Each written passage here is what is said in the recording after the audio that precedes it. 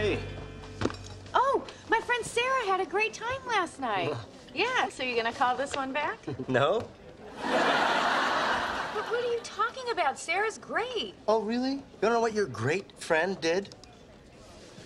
We were out to dinner, okay? We were getting along, having a really nice time. I was thinking she was really cool. And then, out of nowhere...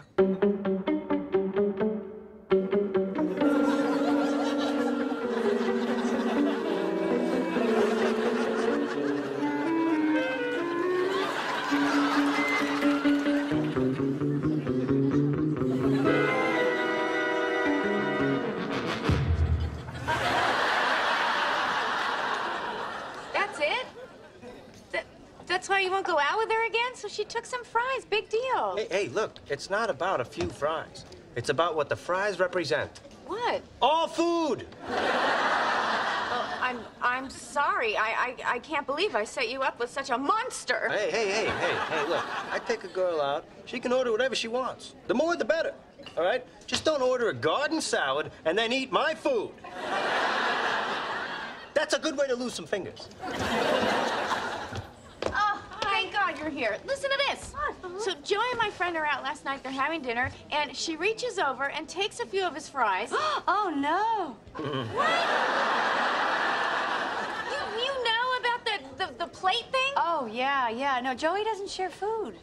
I mean, just last week we were having breakfast, and he had a couple of grapes on his plate. You wouldn't let her have a grape? Oh, no, not me. Emma. Joey doesn't share food! Well, I still think that is a stupid reason not to call someone again. You are calling her, okay? And if you need to, then just get an extra plate of fries for the table. I like that. A sharing buffer. Yeah, I'll order some extra fries. Maybe a plate of onion rings. Yeah. And a shrimp cocktail. And some buffalo wings. Yeah, maybe an individual pizza, huh? And some mozzarella sticks.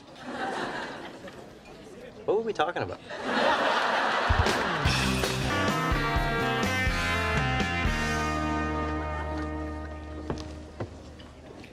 Turns out this sweater is made for a woman. So why are you still wearing it? Because it's soft.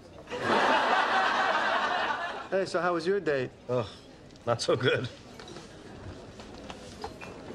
Well, looks like it's just the two of us tonight, huh, buddy? Yeah, and you know what? We could do a lot worse. Yeah. Joey doesn't share food!